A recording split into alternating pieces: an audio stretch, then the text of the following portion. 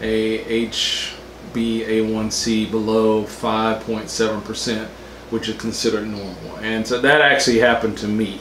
Yes. Where I was able to get down to that magic number. Right. It's not as low as they would like it to be.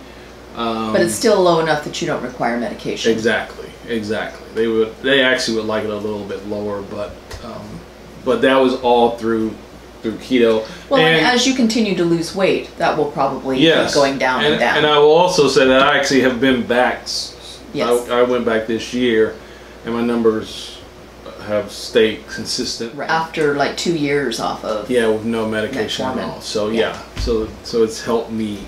So I can attest to that. Right. So the bottom line for this is that ketogenic diets have been shown to reduce blood sugar in people with diabetes, and in some cases, values returned to a normal range, and they were able to discontinue their medications or half their doses. Yeah. So. And I will say this about this because I've had some experience with this. So you start keto, and a lot of times your doctors aren't supportive of you doing it. Right. That's just reality. A lot of doctors aren't supportive of you doing a ketogenic diet, even low carb diet. And we are not doctors. Nope. But we do know and have talked to too many people that have had this success where things have gotten reversed. But again, sometimes your doctor will be slow about taking you off of medications.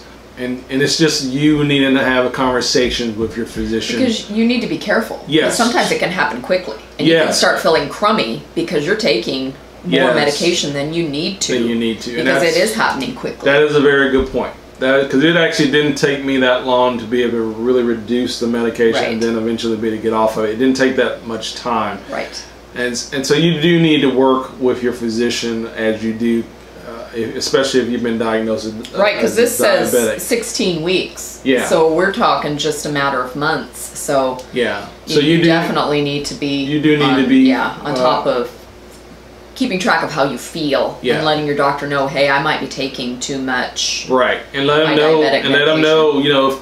When keto's working for you, let them know that hey, this is what you're doing.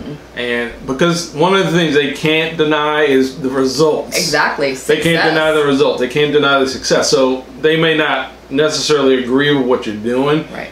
But they can't deny what they're seeing in front of them. Yeah, your blood levels. Yes. Your tests. I mean, if they're seeing your HbA1c going down, they can't do anything but say, okay, we got to take away some medication. Yeah, here. They can't deny it. So just keep that in mind as you